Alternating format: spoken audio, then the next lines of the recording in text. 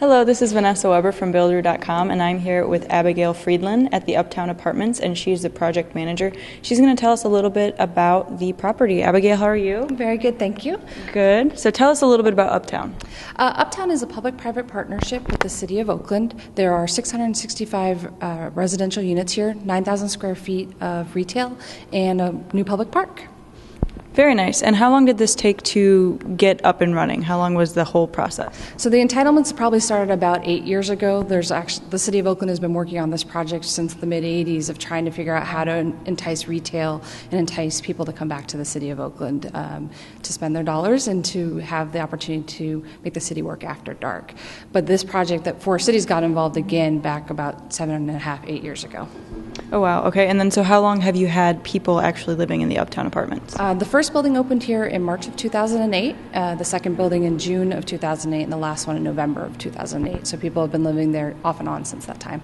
And I know that you're LEED Silver certified. Can you tell us a little bit about the process to get that certification and also why and how you are certified? So one of Four Cities' core values is sustainability. And so all of our new projects that we do when we go to investment committee, we have to give them a minimum certification score sheet.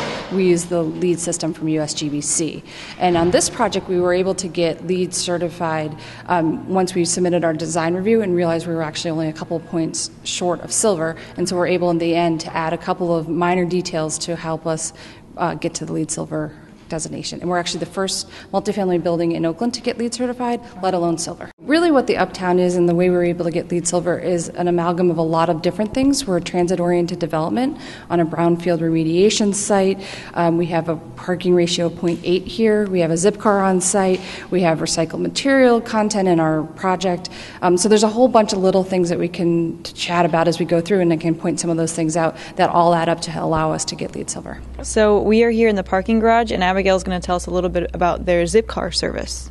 Yep, so one of the nice features that we have here is we're a transit-oriented development, so we want to encourage people to not have to rely solely on having an automobile.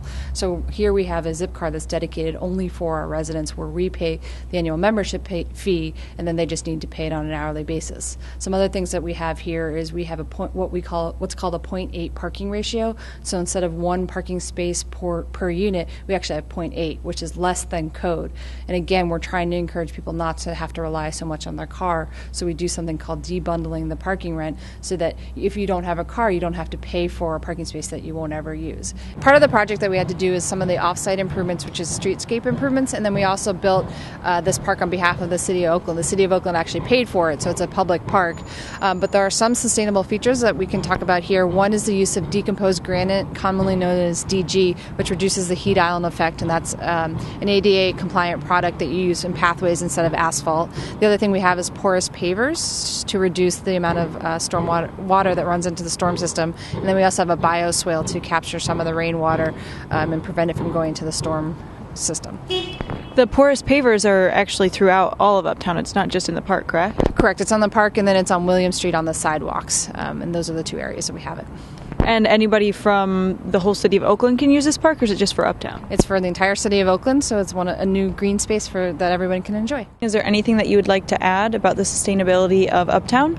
So I think there are probably three things we haven't mentioned. One is we have an integrated pest management system here, which basically means we're trying to avoid the use of chemicals and pesticides and instead trying to be proactive in using non-toxic methods for pest control. The other two things I think we should talk about is one, a third of the products that were used on site were manufactured within 500 miles. The main three things I think are the insulation, the windows, and the drywall. And obviously with such a large project, there's a lot of drywall. And then the last thing I think is we were able to actually recycle 95% of the construction waste, which is beyond actually the LEED target, and we were really proud of that fact. So, generally this is a project we're very proud of. Really delighted that we're able to be the first multifamily project in Oakland to receive LEED certification and indeed silver, and I think it's really a sum of all the little things that we're able to do that helped us achieve that goal.